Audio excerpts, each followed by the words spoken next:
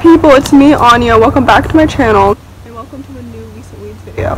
The first book on this list is called A Cuban Girl's Guide to Tea and Tomorrow, written by Namey. This story is YA contemporary, and it follows Lila, who's from Miami and finds love unexpectedly and herself in a small English town. I really enjoyed this book. It definitely lived up to my expectations of the Library of Lost Things, which I believe is Lila's debut book.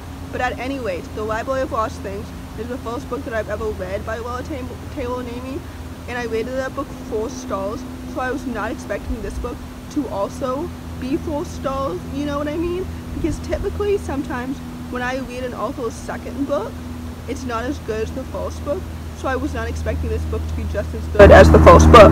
The romance was so fluffy, and so cute, and so wonderful. Namey's writing is like so good and eloquent. It kind of reminds me of Jennifer Nevin's writing from Blacklist. Like, this book is so good. It's so underrated. Lila is such a wonderful character. The writing, like I said, was wonderful. The romance was wonderful. Everything about this story was so good. This book is such a good, like, feel-good, fluffy YA contemporary. So, with that, I highly recommend it. The next book on this list is called Among the Beasts and Briars, written by Ashely Poston. I don't actually know if it's Poston or Poston, but basically, this story is a YA fantasy, and I ended up giving it 3.5 stars. And it follows Kalis, who's forced to go on the run when things in the kingdom are going poorly.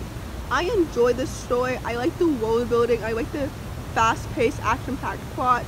I like the plot twist because they genuinely took me by surprise. We love to see it. The writing of the story kind of reminded me of Evercross in the way that it was like more intricate and like straightforward than like other like eloquent fantasy like authors, if that makes any sense. I don't know if it does. I think that this story may be Ashely's like fantasy debut. I've read other books by her before, but this is the first fantasy book that I've ever read by her, because I believe that the other books that she's written are contemporary or science fiction, you know? So basically, the writing of this story didn't completely hook me, and honestly, neither did the characters, but I was in it for the world building and the plot. You know, basically, if this story had sequels, which I don't think it does, I wouldn't be continuing this series. And honestly, I don't know if I would ever read anything more by this author if she continued to write more fantasy. You know what I mean? So basically, I gave this book 3.5 stars. The next book on this list is called Soulswift, written by Megan Bannen. This story is YA fantasy and follows a girl who must reevaluate everything that she knows after she is hunted and betrayed by the religion who raised her. I really enjoy this book. I had previously read The Bird and the Blade by Megan Bannen, and that book was so good. So I had high expectations for Soulswift, and this book definitely lived up to those high expectations because it was also so good.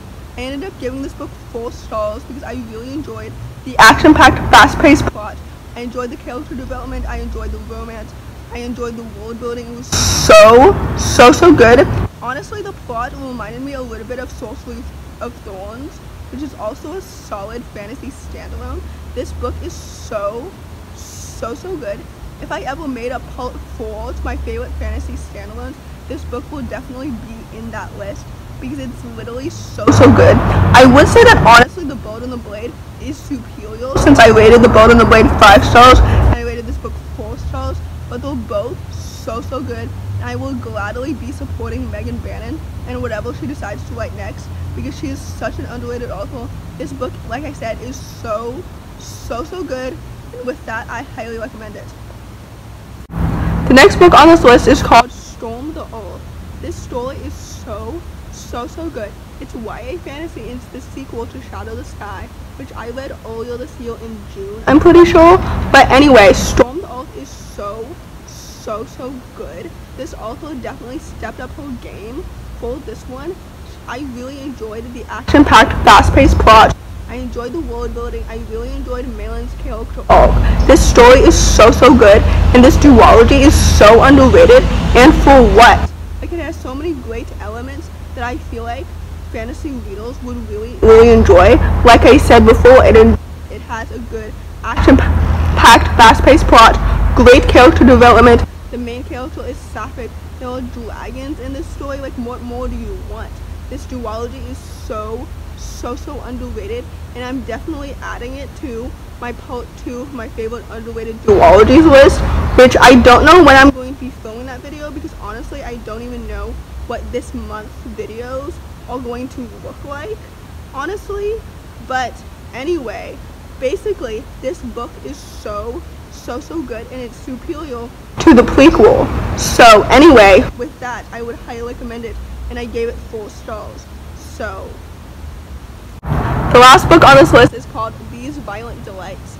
If you didn't know, this book is a YA historical fantasy, and it is a Romeo and Juliet retelling set in Shanghai in the 1920s. So I enjoy this book. I gave it 3 stars. I really had such high expectations for this book, and this story just didn't live up to those expectations, unfortunately. And honestly, I don't even recommend this book. I enjoyed, though, the action-packed, fast-paced plot and the world building. Those 2 elements kept me from DNFing this story, but I was not emotionally connected with the characters at all, or the romance at all. Like, through this book, I've discovered that second chance romance may be one of my least favorite tropes, because it means that all of the chemistry and the development of the romantic relationship had already been kind of established prior to the story's beginning, so I didn't really get to see it actually develop, because it was all like already told to me through flashbacks, you know what I mean? So I feel like you know what second chance romance is.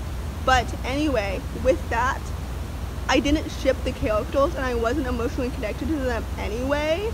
So like, even if it hadn't been second chance romance, I don't think I would have shipped them anyway.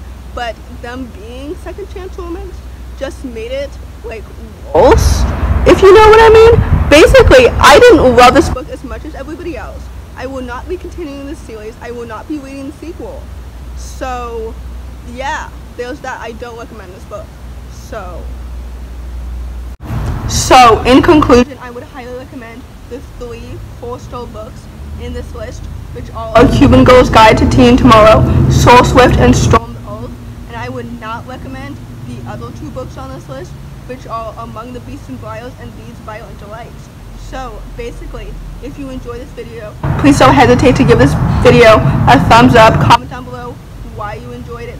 Thanks for watching. Subscribe to my channel if you're new, and I'll see you in my next video. Bye!